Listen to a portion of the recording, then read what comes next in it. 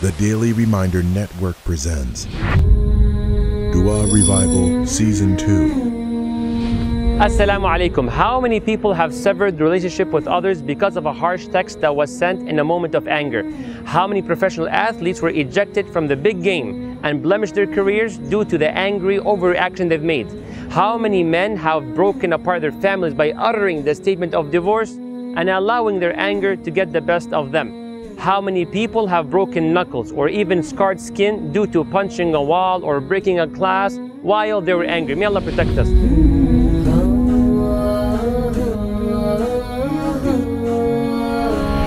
Brothers and sisters, these are just a few of the many examples of what may occur by not controlling one's anger. Now pay attention. When we start getting angry, it's like a small ignited flame, and if we don't control it, then that fire will spread and will be much more difficult to contain. No wonder when a man asked the Prophet ﷺ for advice, the Prophet ﷺ said, "La taghdab, don't get angry." And he repeated it 3 times, "La taghdab, la taghdab, la taghdab." Brothers and sisters, every one of us needs to manage their anger, not just for people's sake, but for our own sake as well. No one wants to damage their health, faith, and future. Isn't that right, brothers and sisters? Of the greatest and the core reasons of why a person gets aggravated and angry is due to the whispers of the devil, where he seeks to capitalize and take advantage of these moments. Why? To ruin you inside and out. May Allah protect us. We should not take the enmity of the devil lightly, for Allah has said, "Inna ash-shaytana lakum aduwwun fattakhidhuhu aduwwa."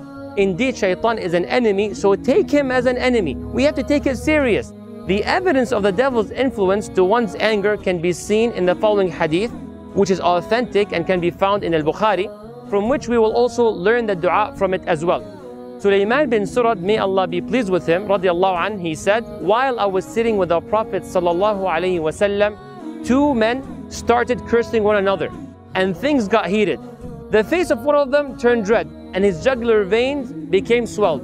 Upon noticing this, the Prophet ﷺ said, I know of a word, a statement. If he was to say it, then it would rid him from his anger, and he will be calmer. Had he say what?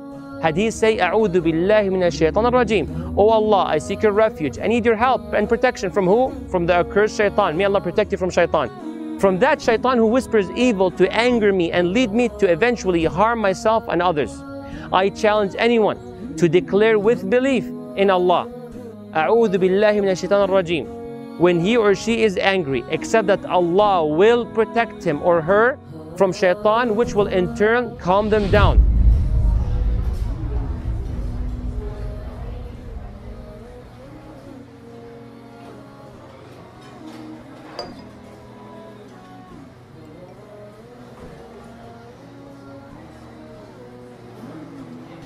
Okay, sir.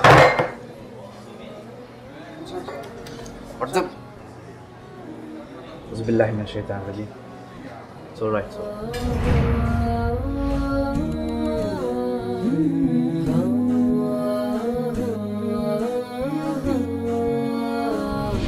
In addition to the hadith mentioned above, Allah subhanahu wa ta'ala has also said, وَإِمَّا يَنزَغَنَّكَ مِنَ الشَّيْطَانِ نَزْغٌ فَاسْتَعِذْ بِاللَّهِ إِنَّهُ هُوَ السَّمِيعُ الْعَلِيمُ. And if the devil seeks to get you angry or suggest an evil thought, then seek refuge in Allah. Indeed, He is the all-hearing of your declaration and the all-knowing of your belief.